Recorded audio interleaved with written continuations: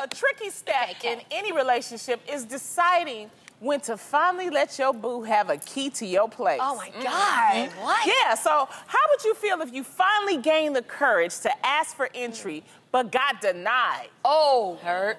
Really hurt? Yeah. Well, according to Madame Noir, not getting a key from your boo isn't necessarily gloom and doom for a relationship. The writer explains that it's just a key, and you only really need to be concerned if he won't let you in to see his place at all. Now, that's according to this writer. That's shady. Now, ladies, I posed the question to the table. Do you think that a key is a successful relationship thing? Okay, is that...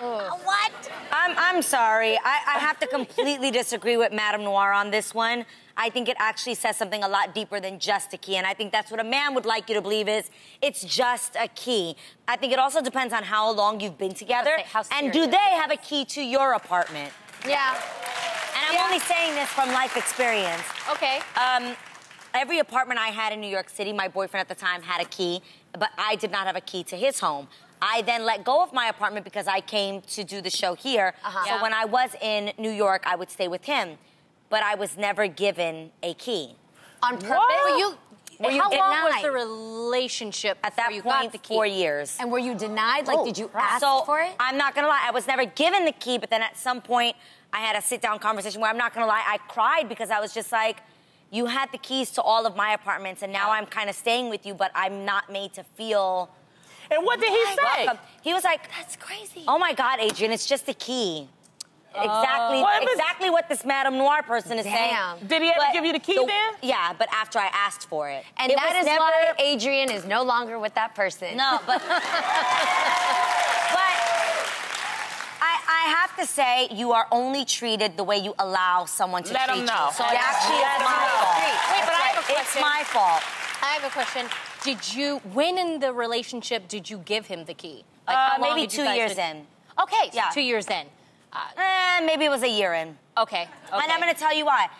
It was more of a convenience thing. Yes. That we'd go to events and we'd do quick changes at the house, and I had like a house in the city. It was easy to locate. So I'm like, you know how I am. I'd give any of you guys. I'd be like, oh my God, yeah. You want to come? You're just that type of person. Yeah, and I feel like if we're trying to build on something, I think that's a part of building. That's a part of what's mine is yours and what's yours is mine. Like, I never felt like I had anything to hide.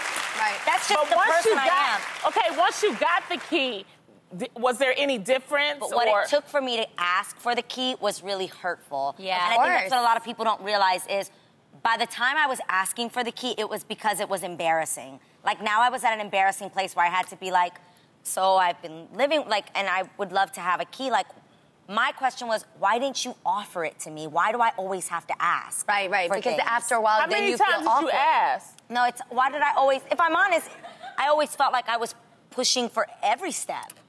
Oh. Do you know what I mean? When you're like constantly like, why should I have to ask for? Whereas like, my relationship that I'm in now, my husband would have been like, oh my God, is this something? I can't imagine any relationship where you would have to feel awkward about being open. Yeah, especially if it's in a relationship. Yes, That's the whole thing, you know?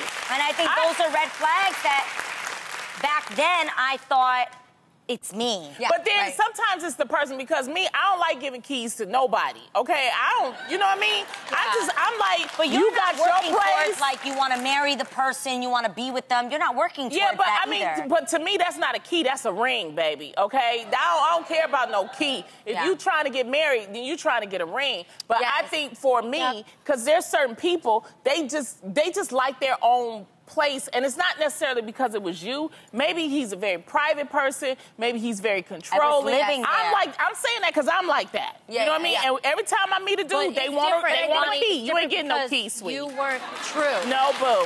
True.